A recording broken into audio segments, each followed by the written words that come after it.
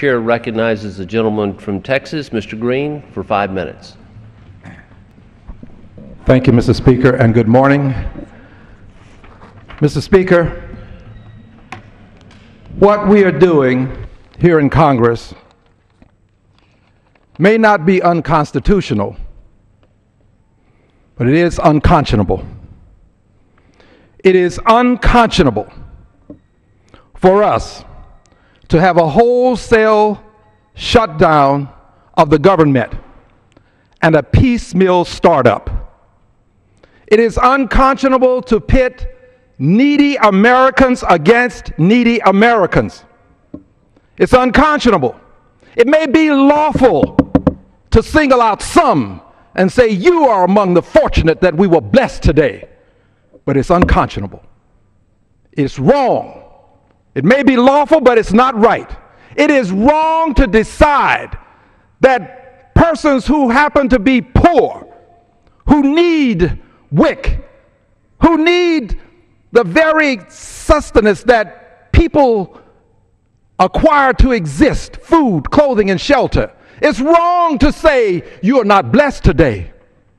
Your time will come, but not today. It may be constitutional, but it's unconscionable. It is unconscionable for us in the richest country in the world to conclude that a mother who has a child making $15,080 a year, working full time and living below the poverty line.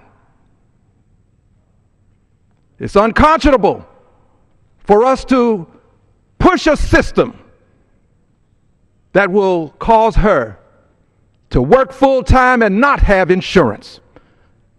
Obamacare, the Affordable Care Act, by any name you call it, will allow that mother to get insurance for herself and her child.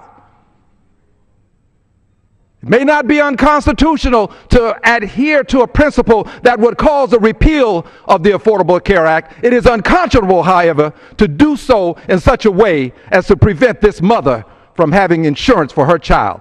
I came to Congress to represent everybody, and this includes those who make $7.25 an hour.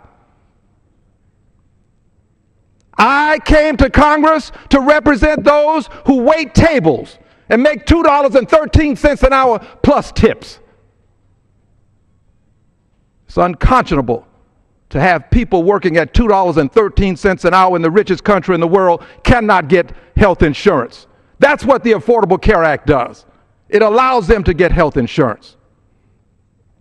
And I must remind us all today, my dear friends, whom I love. I love every person who sits on that side of the aisle. I love every one of them. But I want to tell you this.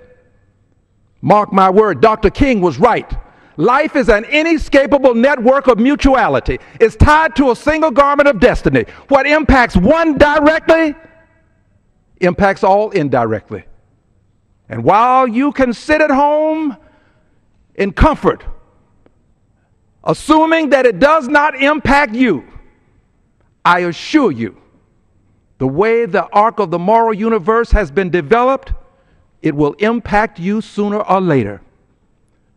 You're not worried about Wall Street right now, but when Wall Street takes a hit, it's going to eventually trickle down to every one of us.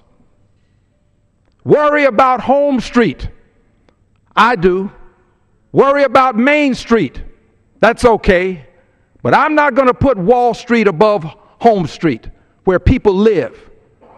And it's time for us to quit pushing a piecemeal startup for a wholesale shutdown.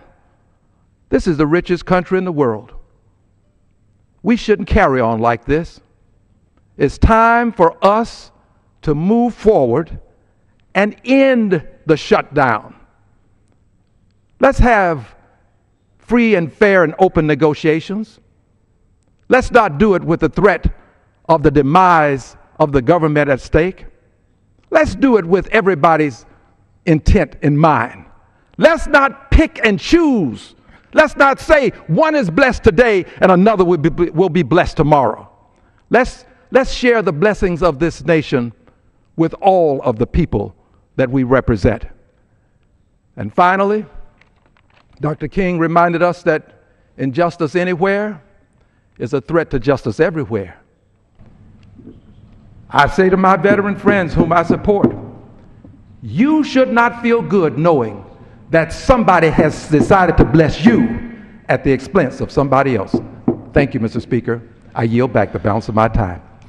The gentleman's time is expired.